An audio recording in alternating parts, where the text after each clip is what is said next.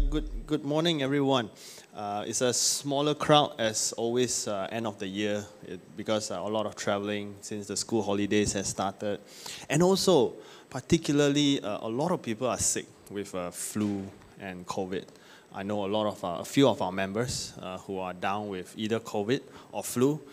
They can't really tell what is what, right? Because all feels alike, all looks alike. So we just want to keep them in prayers. I'm sure they are online, so we are praying for you, and we are still glad you are online with us.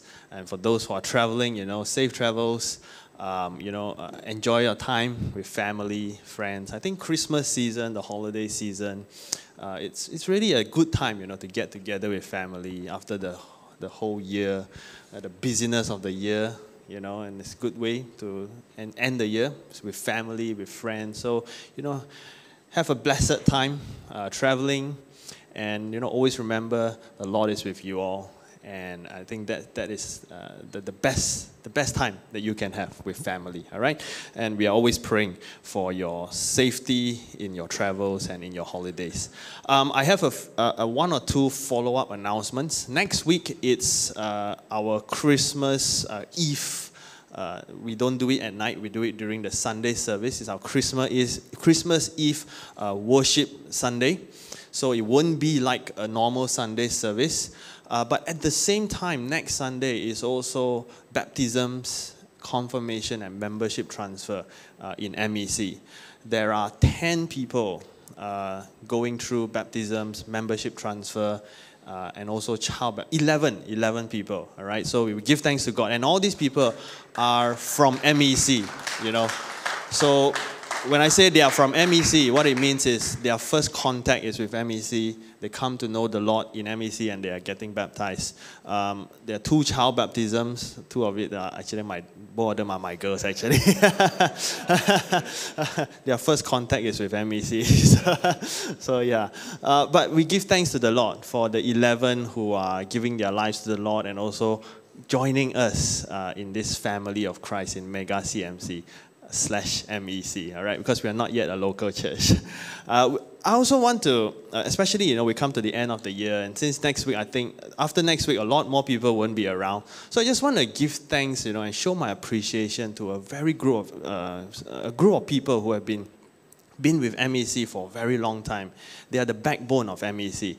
I've been highlighting various ministries over the different Sundays. This is one group of people that I feel we really need to highlight, and these are the MEC committee. We have our chairman, Philip. We have Kame. We have Brian. We have Dylan. Have I missed out anyone? Jia Chen. Sorry, Jia Chen. Sorry, because Jia Chen was recently added. Sometimes I miss. Now, I'm just doing this off the top of my head, all right? Jia Chen, and I think I haven't missed out anyone else, right? Of course, we have a group of more senior advisors who don't always join us, but they are Reverend Pan from Main Sanctuary. We have Brother Jacob and also Brother Tan Aizing, all right?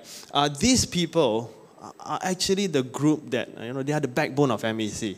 Don't think that I make all the decisions and I do everything by myself. Actually, these people, a lot of the things you see happening and a lot of the ideas that you see coming out in MEC actually comes from all of them.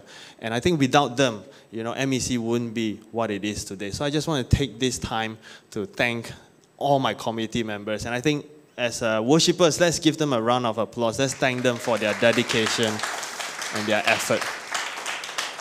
I also want to highlight that next year, Philip will be stepping down as our MEC chairman. He's not stepping down from the church leadership, however. He's still going to remain in the LCEC, which is our church leadership, but he's no longer the chairman of MEC. There will be a new chairman next year, which is Dato' Richard Lim. I think most of y'all would know him. A great man of God, a very successful man in the secular world as well. I think most of y'all would know his track record, right? And we are really glad that he said yes to come and lead MEC, and we're really happy to have him on board. But I'm sure Philip will still continue to remain as a worshipper in MEC, yeah? Don't leave us, yeah? Okay, but we want to thank Philip for the past 7 years, right? Or even more than that. because MEC started way before we were here on Sunday. So it was a very long time. I want to thank Philip for all that he has done, leading and directing our committee and also this congregation. So thank you, Philip. Now, next week, baptisms. So please come support those who are being baptized, all right? And remember, 25th, for those of you who have bought tickets for the Christmas show, there are 2 ticket times, so follow your ticket times, all right? Don't buy a 2 p.m. session and then come 10 a.m., all right? There won't be enough seats for everyone. It's not like free seating, okay? If you have bought for friends, remind them to come early, especially for the morning session or even the afternoon session, because it's a public holiday. There might be shortage of parking, or you might find it really difficult to get parking.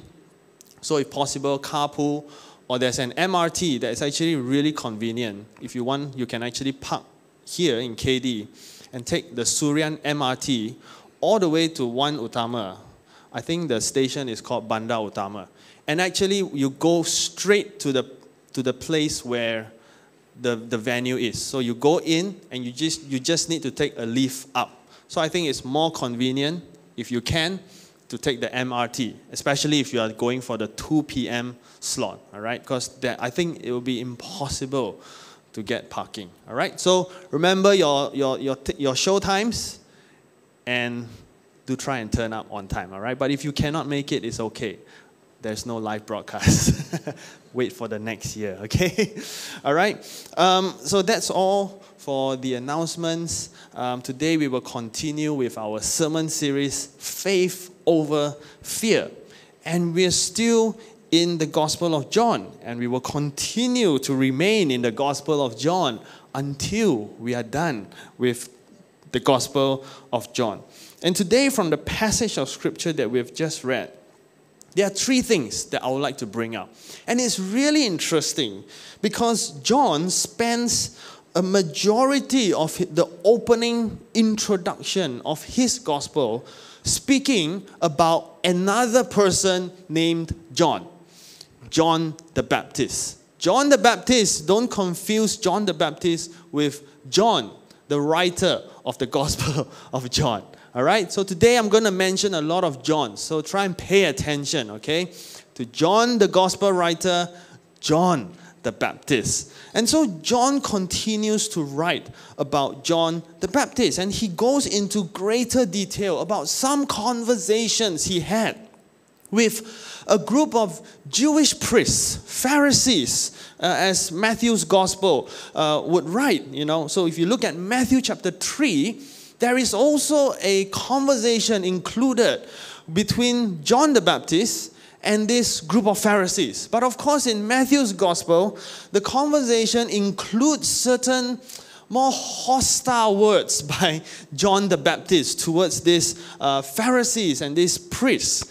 But John's gospel is a little bit more mellowed down. Because I think John, looking at the way he writes his letter, it makes sense, right? Because John is a person who preaches about the love of God and how we as Christians, as followers of Jesus Christ, we must have love.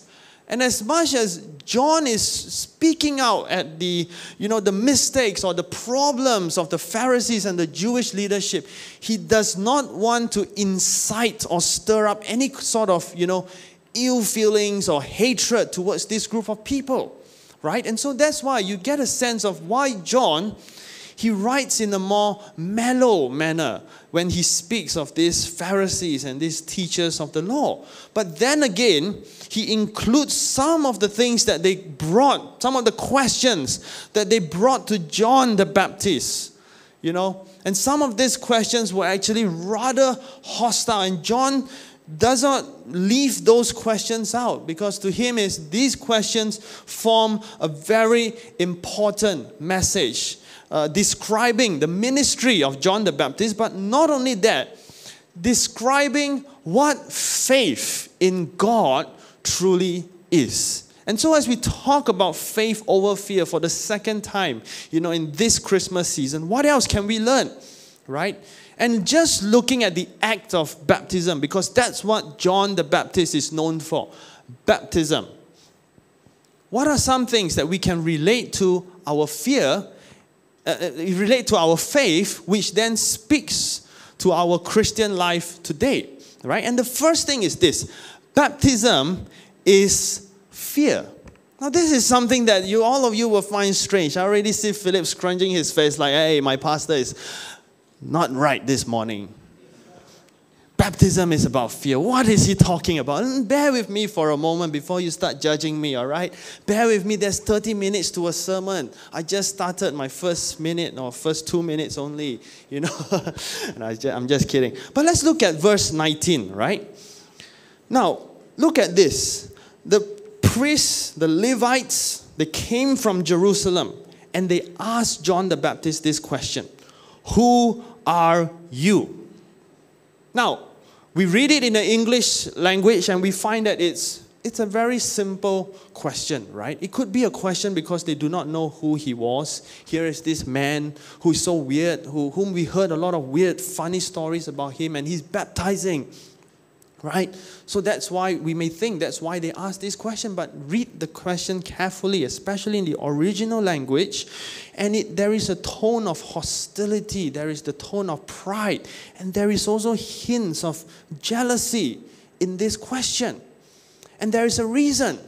They are hostile towards John the Baptist because, like I mentioned last week, not last week, 2 weeks ago, right? By the way, last week Dylan was preaching and I believe he did a great job for first time preaching in the main service, all right? So he did a good job, all right? And so 2 weeks ago I did mention that John the Baptist, now some of us might think that he's an eccentric person, right? Just happened to gather a crowd of followers in the desert and people listened to him because somehow he had a good message. And so there he goes, John the Baptist, right? An eccentric Christian man. But he's not. I mentioned last week, John the Baptist, don't look at him as an eccentric person, but think of him as a person who grew up being educated in the ways of a Jewish Pharisee or a priest. These priests, these Pharisees, they actually knew him. They actually recognized this man. And John the Baptist is not an old man like some of you might think. He's a young man at the age of probably early 30s. And there he was in his ministry. But he chose not to minister in a synagogue, in a temple. He chose to minister to the crowds of people in the desert. He chose to not live according to the priestly way of living, in that high class. Back in those days, being a priest, being a Pharisee, it's a different class of living, right? It's a better way of life. And every young man was striving to be a priest or a Pharisee because of the perks that was included with the job. And because once you become a priest, you immediately go up several ranks in the Jewish society. John the Baptist, think of him as someone who was educated, raised up to actually be a Pharisee, a priest, but he chose not to do it. He chose to go into the desert and to simply be himself, but then be a messenger of God. And that is why the priests, the Pharisees, were very upset with him. Because here is this man who was supposed to be one of us. But then he left us, and in the eyes of the priests and the Pharisees, he's way more popular than us. Crowds of people followed him. And people listened to his message.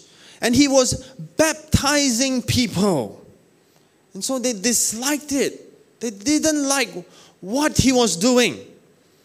Now, there was also a sense of pride in them when they asked John the Baptist, who are you? Because to them is, who are you to be baptizing people? Who are you? You're not one of us. You chose not to be a priest, so why are you then baptizing people? Now, we must not think of baptism as an act that only came about later on when the church was more established.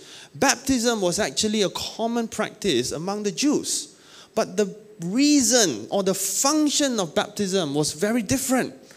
The function of baptism was to baptize Gentiles into the ways of Judaism. And so basically, if you were to baptize someone back in those days, it was not so much a baptism into salvation, but it was a baptism showing your commitment to uphold the laws of the Jewish nation, to uphold the laws and the practices and the traditions of Judaism. It's to be a law keeper and to enter into this legalistic way of living. And that was baptism during that time. But here was John the Baptist, baptizing people into salvation, baptizing people into repentance, and showing them the way to freedom. His baptism was not a baptism into Judaism. His baptism was a baptism into freedom, into repentance. And the Jewish priests and Pharisees disliked, or you can use that word, they hated what John the Baptist was doing. And that is why the priests paid John the Baptist a visit. Because to them is, who are you? To be changing the function of baptism, the purpose of baptism to which we hold so dearly, that is to convert people to Judaism, and that is the only function of Judaism. Who are you to be doing what you're doing? Showing people and using baptism as a mode for freedom, spiritual freedom. There was jealousy also, like I said earlier, because the crowds of people came and crowds of people were attracted to the message of John the Baptist. But not just attracted because John the Baptist was a great speaker, not because, he put on a great show, but attracted to his message of repentance and freedom in God. And the priests, the Pharisees, were jealous because people were turned away by their message. People did not want to sit in the temple. People did not want to listen to them talk and teach. But people wanted to listen to John the Baptist. And so when they came to John the Baptist with that question, it was a threat to John the Baptist actually, telling him, hey, you either join us, all right, be one of us. Do what we do, don't do anything different. Be us. And they wanted to tell John to stop preaching repentance. And that is why if you connect this to Matthew chapter 3 verse 7, you would then understand why John the Baptist goes at these priests and Pharisees with a very strong message. Look at Matthew chapter 3 verse 7, and I'll just summarize here. He calls them, you brood of vipers, you hypocrites, who warn you to flee from judgment. Why are you here if it's not for repentance? If you're just here to tell me and give me threats and tell me to join you, do not be different, don't preach repentance, then don't be here. And so John, of course, he responded in that manner, but I also like the way John responded to the priests and the Pharisees. Look at what he says in verse 20. He says this, when they ask this question, who are you? Verse 20 says, he confessed. He did not deny, but confessed, I am not the Christ. 2 times, John writes that John the Baptist confessed. The first confession is probably, and it says he did not deny. It means he tells the priests and the Pharisees, yes, I'm not one of you. I'm not baptizing and doing baptism the way that you do baptisms. But then he also says this to them, I am not the Christ. And this is a very strong message to the Pharisees. And this message that John says when he says, I am not the Christ, speaks volumes. What he's saying is this, I fear God. I am not like you, who think that you are bigger than God, who speak about God, who tell people to fear God. But in reality, you do not fear God yourselves. Because if you fear God, you will not be speaking and doing half of the things that you are doing now. But John says, I am not the Christ because I fear God. And I know who is God. But do you know who is God? I am not the Christ to mean that I obey God as well. You will tell me, do not baptize people into repentance. Baptize people into Judaism, but I obey God. And I do as God tells me to. You would tell me to teach and preach about Judaism and not preach and teach about repentance, because being a Jew is more important than repentance. But John says this, I am not the Christ. I am the messenger of God, and the messenger only preaches what God tells him to preach. I am not the Christ. What a powerful response. When we talk about baptism is about fear, it means fearing God. For those who are going to be baptized next week, if you are here today, if you're online with us, remember this. The day you put your faith in Christ, the day you believe in Christ, is the day where you fear God. And when we talk about fearing God, what does it really mean? It is not in that literal sense of, I am afraid of God. I have that fear. I'm scared of God. It's not that fear. But the word fear, if you translate it, from its original Hebrew, Aramaic, and then Greek language, it really means a deep reverence, a deep honor. Not just a surface level honor, right? We honor people every day. I honor you, but I don't really have a deep sense of honor for a person, right? Or maybe we do for some people, right? But here, when it talks about fearing God, it's a deep sense of honor towards God. And that is what John had. And that is what John was instilling in the hearts of those whom he baptized. That you need to fear God. And as he spoke to the Pharisees as well, he was telling them, I am not the Christ. You are not the Christ. We all need to have a fear of God. And so what does it mean to fear God? When we talk about a deep sense of honor, what does it mean? It means you remove this thing called self-glorification. You remove your pride and you come before God, humble, just as you are. And you remove all forms of pride. Like in the book of Revelation, also written by John. Not John the Baptist, but John the gospel writer. He speaks of the elders with their crowns of glory, and when they come before God in worship, they remove their crowns and they fall down and they bow down before God. That is what it means to worship God. That is what it means to fear God. It is to remove our pride. It's not about me. It's not about glorifying myself. It's not about, how well I can preach, how well I can sing. It's not about how well I can talk. It's not about how good I look. It's all about God. It's about removing your pride. That's what it means to fear God. It's about removing self-gratification, selfishness. When we talk about coming to God in faith, what is our motivation for believing in Jesus Christ? What is our motivation for believing in Jesus Christ? Is it because along the way, someone came to me and said, if you believe in Christ, your bank account will double up in the next week? Is it because somewhere along the way, someone came to you and said, if you believe in Christ right now, you're never going to fall sick? Is it because along the way, someone came to you and said, if you believe in Christ right now, you will have a shift in your current job. You will have a shift in your current situation, and your position in life is going to be so different, dramatically different? Is it because someone came to you with a rags to riches story if you put your faith in Jesus Christ?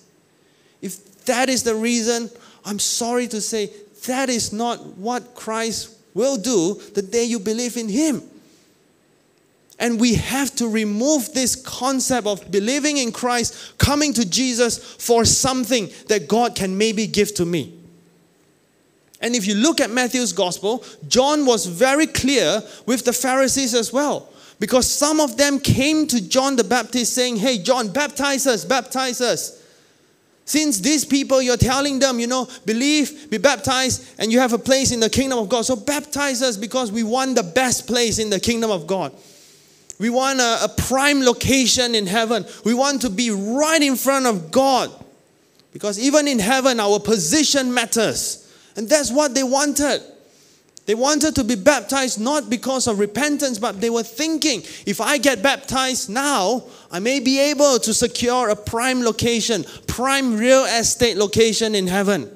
And that's why John told them outright, you brood of vipers, who warned you to flee from the judgment of God? If you're not here for repentance, don't be here at all. Because believing in Christ, repentance, faith, is not about yourself. It's not about what you can get. But it's about what Christ has already done for you. And that is what it means to fear God. It means that even though God gives me nothing in return, even if it means at times God takes away, I will still believe in Him. I will still continue to have faith in Him. I will still continue to be faithful to Jesus because He has given me all that I ever need in my life. It is to remove that selfish desire out of us. And is to come before God with the purest of intentions, knowing that we are in need of salvation and we are in need of the love and the grace and the mercy of Jesus Christ. And that's all we ever need. That is what it means to fear God. And you put on selflessness. Like John the Baptist, putting on selflessness, being a servant of God, being a humble servant of God. And when John baptized people into repentance, he's telling them, hey, you put on selflessness. Your life is no longer your own. Your life is to believe for Jesus Christ. I think that is the whole spirit of Christmas, right? Christmas tells us about Jesus, who unselfishly came down to this earth to give us salvation. And in that process, like what He tells His disciples, you go and do likewise now. The message of Christmas is not just about what gifts can I get this year. What can the church do for me? What show are they going to put on? Right? But more than just that, the message of Christmas is really about how can I be like Christ, more like Christ. That is what it means to be selfless. And so you have to ask yourself this question. When I say I have faith in Jesus Christ, do I fear God? John, as he talks about baptism, is also about faith. Faith in God. The priest came up to John with a follow-up question. And so they says, why are you baptizing? And this is found in verse 25, right? If you are not the Christ, you're not the Messiah, if you are not Elijah, who miraculously came back from the dead, if you are not the prophet, the great prophet that God has prophesied, actually John was the prophet that was to come before Jesus Christ. But John was not one who would go out there and say, hey, I am the prophet. John was someone who just was contented with doing the work of God. And so they say to John, if you're not these three persons, if you're not Jesus, if you're not the Christ, if you're not Elijah, if you're not the prophet, then why are you baptizing? Why are you doing all these things? Because you know what? Technically, you can't baptize. First of all, you're not a priest. So if you're not these three persons, then you can't baptize. You are not a priest. Why are you baptizing people if you're not baptizing them into Judaism? Why are you still doing what you're doing? Right? To which John replies them with a very simple answer. Yet another simple answer. He says this, I baptize with water. Now sometimes we read this and we say, oh, John is just stating the facts. Right? He's just stating the obvious, right? It's like someone asks, you're eating rice, you're eating lunch, and someone comes and say, hey, are you eating lunch? And then you respond, I'm eating lunch. Right? And it seems like John is just stating the obvious. I baptize with water. Obviously, he was baptizing with water, right? Everyone could see.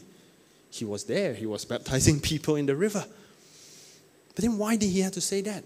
I baptize with water. When he says, I baptize with water, there's a lot of meaning in this sentence. What he's telling the Jews, the priests especially, is that I'm baptizing people. But then at the end of the day, it's not me who is pronouncing forgiveness. It is not me who is forgiving them of their sins. It is not me who is convicting them to repentance. It is the work of God. I only baptize with water, but God is at work in the person's life through the Holy Spirit. The Jewish people looked at baptism very differently. It was a sense of authority. It was a way to wield power and control over people. You want to be baptized? Remember this. The moment you go through these waters, you are under my control. You commit to obey all the laws that I set. Not God. I, the priest. I, the Pharisee. I, the teacher of the law that set for you. You are committed to me. These waters hold extraordinary power. And if you break any of these laws, God will judge you on my behalf. And now you see the significance of why John says, I baptize with water only. Because I am merely the messenger of God. I have no power to change people's life. I have no power to convict people even. It is the work of God. It is the Holy Spirit in the person's life, forgiving that person.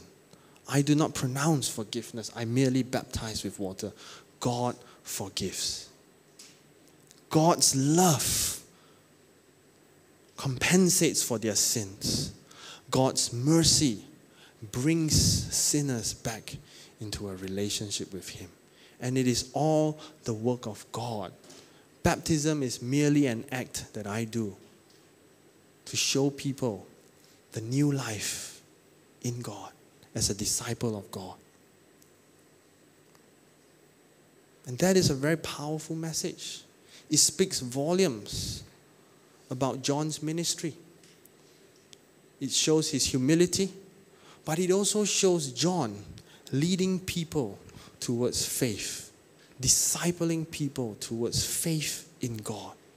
Unlike the Jews, the Jewish leaders and the Pharisees who were leading people through baptism into a certain kind of legalistic bondage and fear, John was leading people through baptism into a life of freedom, a life of faith in God, a life of experiencing the love, the mercy, and the grace of God, bringing people one step closer towards God. When we talk about faith, faith begins when we receive the love of God, when we receive the forgiveness of God. That is when faith begins. Faith does not begin only when you are baptized. Faith begins the day you say yes to God and you open up your hearts to Him. Faith also means that you reject the fear that comes from the devil, the fear that comes from the lies of the devil, or the fear that comes from misunderstanding that I need to work for my salvation, that I need to do a little bit more because I am such a terrible sinner. I'm so bad. I'm the worst person on earth. And this is a lie from the devil saying that God's love is not enough for you. God's love is more than enough for you. Remember 2 weeks ago we talked about grace upon grace. And this is from John's Gospel.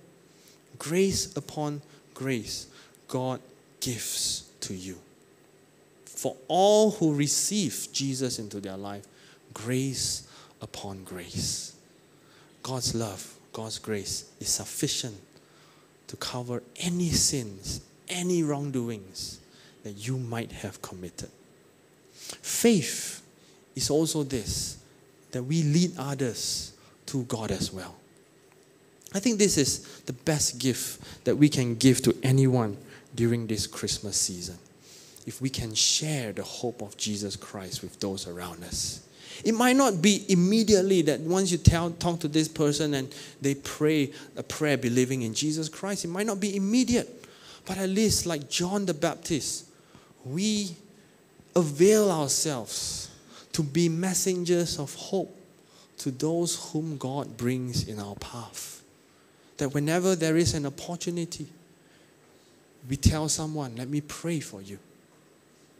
Whenever there is an opportunity, we tell someone, God loves you. Whenever there is an opportunity, we tell someone, Jesus can give you peace. And this is what it means to share hope. We buy gifts for people this Christmas. Let's add something on to the gift that we give to people. Let's add on the message of hope so that more people can find freedom in Christ.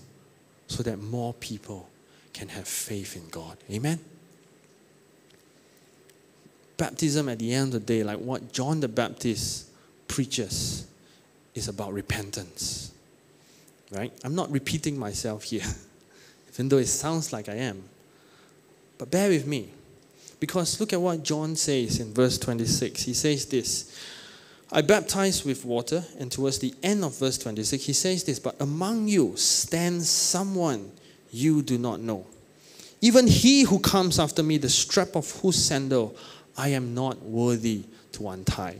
Now let me just sidetrack for a little bit. Verse 27 strengthens the claim on why John the Baptist was trained as a Pharisee. Why? It strengthens the claim. It strengthens this claim that John the Baptist was trained properly. He had formal education as a Pharisee because of this sentence that he says, the strap of whose sandal I am not worthy to untie.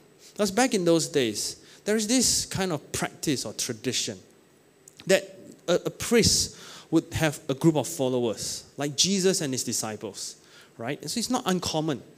And usually, because this priest is someone more senior, there's some form of ragging going on. And one of the things that they would oftentimes ask the younger, up-and-coming priests to do is to untie the straps of their sandals anytime they need to take it off and enter into someone's house. It would also be to the extent of not just untying, but then washing my feet as I enter into someone's house. It's a job of the servant of the house, but then I want you, my follower, to do it for me simply because I have the authority. I have the power to do so, right? And that's why John, he says this, even he who comes after me, the strap of whose sandal I am not worthy to untie. And what he's saying is this, Jesus is so holy. Jesus, the Messiah who is to come, he is so holy, he is so righteous, that even if he asks me to untie his sandals, I am not worthy to go near Jesus because of the righteous person that he is. But then John says to the Pharisees, I know who Jesus is and I dare not supersede Jesus. But then you do not know him who is actually standing among you. You do not know him. And when John says this, there is two definitions. Number one is sort of like a prophecy of the reaction of the Jewish leadership who will reject Jesus as Messiah, who will reject Jesus as the prophesied Messiah. They would reject him, and he was telling them, you do not know, or more accurately is, you will not know him even if he's standing among you. Not because he did not make himself known to you, but simply because you refuse to accept Jesus as the Messiah. But when John says this, one that you do not know, he's also saying and pointing out the Pharisees' refusal to repent. To do what is right, to change. You are not going to repent. You're not going to change. You just want to be stuck in your ways of biasness, of discrimination, of wielding authority, of corruption, of sinfulness. You do not want to change. And that's why when John preaches to the people, to the crowds, and he baptized them, his only message is the message of repentance. Believe, be baptized, and repent. What does it mean to be repentant or to repent?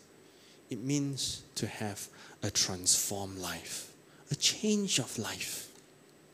Sometimes we look at repentance and we don't really understand what it means, right? We think that it is a very convicting word. We think that it is a word that I don't really like my pastor or any preacher to just keep emphasizing on this word. But the fact is this, we as Christians, we who have faith in Jesus, we need to constantly live in repentance. What is repentance? Let me break it down for you. First, it is Jesus in us. You have Jesus in you, you have the hope of repentance. You have the hope of a new life. With Jesus in you, you have hope because what was once impossible now is possible. What you once could not do, which is to turn away from sin, now it is possible in Jesus Christ, because not only Jesus in you makes you a Christian on paper, but Jesus in you, it means the power of God, the resurrection power, the power of the Holy Spirit in you, pushing you and enabling you and empowering you for holiness. And that is such a beautiful hope that each and every one of us have. So we are not just helpless Christians doing our best, trying to live a life of righteousness, striving for righteousness, but unable to do it. That is a very pitiful picture of a Christian, right? But when we talk about living in repentance, it's possible because Jesus is in you. Jesus is your hope, and you can change. You can be different. Because it is not your own strength, but it is the strength of God in you. And that is what it means to live in repentance. But then after that, what does it mean to also live in repentance? Means every day, now you have to make a choice for righteousness. It's like you having the power to do what is right, but also then having the ability to do what is wrong. What are you going to do? And if you choose to say yes to God, if you choose to do what is right, the power of God will be at work in you, and the power of God will push you and spur you and inspire you towards righteousness, towards greater righteousness. All you need to do is to constantly make the choice for righteousness. That is what it means to live in repentance. It is great hope. It is nothing convicting, it's nothing condemning. It is great hope. But it is also a great responsibility to make a choice for righteousness and for God each and every day of our lives. Are we going to do it? Let us bow our heads and let's pray.